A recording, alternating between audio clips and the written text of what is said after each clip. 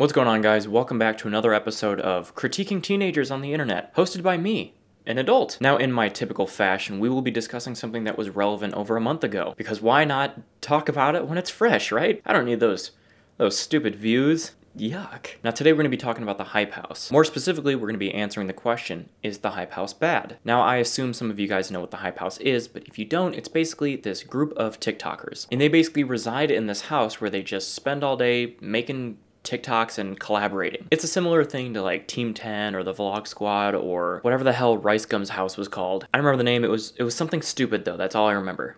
The Clout House. So yeah, something stupid, just like I remember. If we're being honest, Team 10, 2 thumbs down, but they seem to be the only ones who have somewhat of an original name. Somewhat. It's still not that original. Now the Hype House has 19 members, but only 4 of them live there full time, which honestly sounds like a really good idea. And I'm not saying that sarcastically, I think that's actually like the best way they could be doing it. Because if you have 19 teenagers living in a house, they have to see each other all day, every day, and it's also their job. They're gonna fucking hate each other after a month. That's why Team 10 seems to fail every time they have a new roster of people. That and Jake Paul's predatory contracts probably have a little bit to do with that. Now this was started by 2 of the members, Chase and Thomas. Now Thomas was actually a part of Team 10, I guess. I assume he saw how much growth potential there is to doing something like this, so that's why he does it. So they decided to lease this mansion and just have everyone make TikToks all day. I have no idea how much it costs to lease where they're living, but I can only assume it is in the hundreds of dollars a month. At least. Nor do I know how they pay for it, because from my knowledge, you can't make money on TikTok, and I don't see nearly as many promotional TikToks like I did on Vine. I'm assuming it's something to do with investors, because even though these guys aren't making money, they're worth a lot of money, I would imagine, having 10 to 20 million followers. So who knows? And when I say that you have a group of creators all collaborating together, you think, wow, that's really smart. They're doing a good thing. Until you see the content they make. Let's take a look at one of their TikToks. With fame, everybody know my name when I come through, but don't nobody screaming like you. I was having visions with you, doing things, switching lanes in the Beamer with you, and swimming in deep waters. And just like that, you've got 4 million views. While to the naked eye, they're doing nothing. I think to any eye, they're actually doing nothing, clothed or not. Now, I imagine if you're fans of all of them, just seeing them together, having a good time in a house is good enough for you. But it's just weird seeing how that's really all they do. Now this next TikTok is the first one they actually posted on their official Hype House TikTok. And it's got about as much substance as you would think. Let me get this clear, 'cause I had no idea.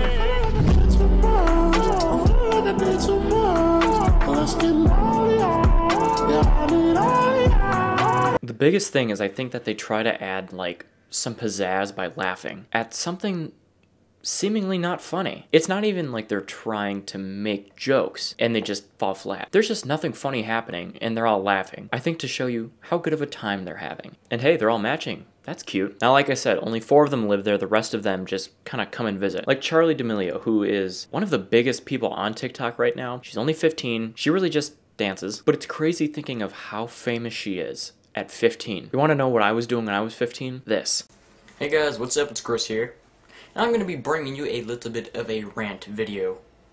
Yes, a rant video. I don't usually do videos like these, but I'm just going to put it out here. I could not imagine having 20 million people watch that. It makes me sick thinking about that. But yeah, you've really just got a lot of these TikToks where they're not really doing anything except standing there and looking attractive. They're not dancing. They're not even really lip syncing. Like they're doing a little bit here and there, but they're not even doing that. There's no comedy, there's no story, there's just really nothing except a house full of attractive people existing and laughing. I hope more of them realize that they should go off and make YouTube channels or do something else. Not in place of TikTok, but more of like an additional thing. Just create something with substance. I don't care if it's a tag video or just a vlog or just something that is a thing. Now there are a few creators in the Hype House that have branched out to YouTube. We'll get to them in a minute. But now I want to get more into the question of, is the Hype House bad? I don't think so. It may be cringy and kind of silly, but that doesn't make it bad. I see far too many people just give shit to these people because they're young and successful. Might I add, for not doing much? For example, the NBA and TikTok recently have partnered. They're doing this collaboration thing where they will have exclusive clips and highlights on TikTok for the NBA. And as a part of this, they sent 3 TikTok girls out to an NBA game to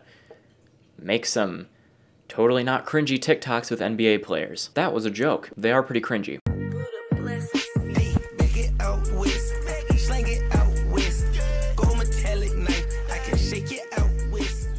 Now what I'm about to reference, I'm not sure if it really happened. Whether it did or didn't, the replies to it are also very troubling. It was something along the lines of those 3 girls asking Russell Westbrook to do a TikTok. And he replied with, "Fuck TikTok, don't ever ask me to do anything like that again, I'm just here to play basketball." Which seemed really unnecessarily mean, because one, they're there to do a job just like you're there to do a job. The NBA and TikTok is partnered, they are doing a thing where they're supposed to be there making TikToks. It's not like they just ran up to you on the street while you're living your life and wanted to do a TikTok with you. I'm not disagreeing with the statement, fuck TikTok, because TikTok itself is a bit of a shady company, but just in that situation there, it just seems unnecessary. Like I said, I don't know if it's true or not. If it's not true, great. But either way, you've got people in the replies saying stuff like this. "Give this man the MVP. I hope this is true. Not the hero we deserve, but the hero we need. If this is true, I have a whole new level of respect for him. All of the sudden,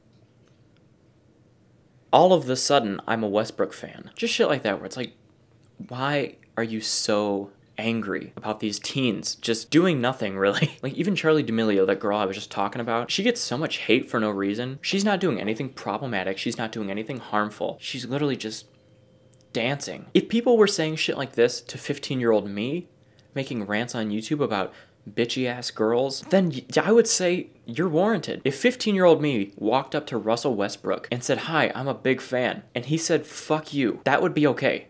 That would make sense. I would look back on that and think, yeah, I get it. So no, I don't think the Hype House is bad. Cringy and silly, yes, but I wouldn't put it on my list with olives. Olives are bad. Now, like I said before, there are some creators in this group who have branched out to other media platforms. Like this guy, Alex Warren, who is transforming himself into David Dobrik. Now, if you don't know who David Dobrik is, he's an ex-Viner, now YouTuber, who makes vlogs that are 4 minutes and 20 seconds long, very quick and snappy, a lot of little bits. He laughs a lot. And that's about all you need to know about him. Alex Warren is completely ripping him off. Now, I'm not gonna say that nobody can make vlogs that are similar to David Dobrik's. The thing about David's is they're basically just quick and snappy, a lot of bits. That's not enough for me to say nobody else can do videos like that. But this most recent vlog he did really takes it up to a 10. On February 17th, around 3 a.m., David posted this, confessing his love for my assistant. Then about 20 hours later, Alex Warren released this. He confessed his feelings for her. Now, I was able to find out the exact time they posted by using a third-party website, so that's how I know, if you're wondering. So either this is just a massive coincidence, or he's very efficient at stealing people's content. Now, while his video is not the exact same thing, it's not a cookie-cutter version of it, but still benefit and gain traction from David's vlog through the algorithm. Now I'm going to show you the beginning of David's vlog, and then we're going to see the beginning of Alex's vlog. Guys, check this out. We're in Times Square. We were randomly walking around New York and we found this. Look at this. Check this out. Check this out. Check this out. I'm on the fucking bus. Hi! Guys, good news. Check this out. I'm on a bus. Yeah! Now let's look at Alex's. Tony the other day had his nudes leaked. Yeah, kind of. Your brother's a saint. He would never, ever dream of even posting, let alone taking.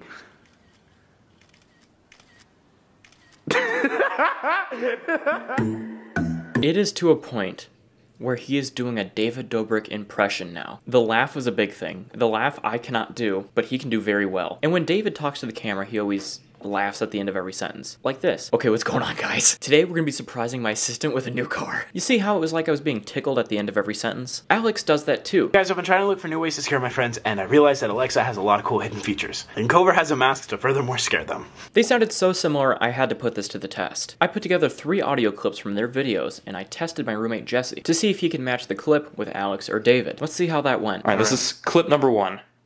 Okay, I'll add some tweaks to it, okay? Yeah, I was a little nervous. I was thinking someone's gonna shoot at us. And that's exactly what I did. I invited my 2 bestest friends over and gave them weapons. Thanks for the idea, Lopez brothers. Okay, so that's number 1. Okay, I'm gonna play the other 2 for you. It's number 2. Okay, that's number 2. No. Oh, come on! Okay, so 1, 2, and 3. Which one's David Dobrik and which one is the other guy? Are you serious? My God. I'm assuming the first one wasn't, the second one was, and the third one was? Okay, they were all not David Dobrik. They were Really? all 3 of them were the other guy. So you can see I pulled a fast one on Jesse. They were all Alex. Jesse's seen enough David Dobrik videos from my kitchen while I watch them to get a good gist of how he sounds. So yeah, I think the reason why he's copying David Dobrik is because David is probably one of the most successful YouTubers out there right now. And he has a similar situation where he went from Vine, like Alex from TikTok, onto YouTube and is making vlogs. And I think he wants to emulate the success, but he's also just blatantly ripping him off. I would say doing something like this is worse than just dancing on an app, or even just standing around laughing, taking a bite out of your friend's Nutri-Grain bar. This is where there's actual problems. And I'm glad that a lot of other YouTubers are talking about this specifically, but until I saw for myself, I could not believe to what extent he's doing it. I don't know, maybe it's not that big of a deal. None of this matters. Anyways, guys, I thank you for joining me on this journey. I want to say thank you also for 1,000 subscribers. That is a big deal. I've never had 1,000 subscribers before, ever. I had a YouTube channel that I was 10 years old, and I did like sub for sub on that and only got to 800 subs. So I did better than old cheating me. But anyways, if you guys did like the video, go ahead and give it a like rating down below. It lets me know that you enjoy it, and it helps out the videos. Don't forget to follow me on Twitter and Instagram. I post lots of fun stuff on there. It's at ChrisTheJames. And if you're new here and you thought, wow, this is the best video I've ever seen in my life. First off, thank you. No one's ever said that to me before. And also, consider subscribing and hitting the notification bell to stay up to date on all of my uploads. Thank you again for watching, and I will see you guys next time. Goodbye.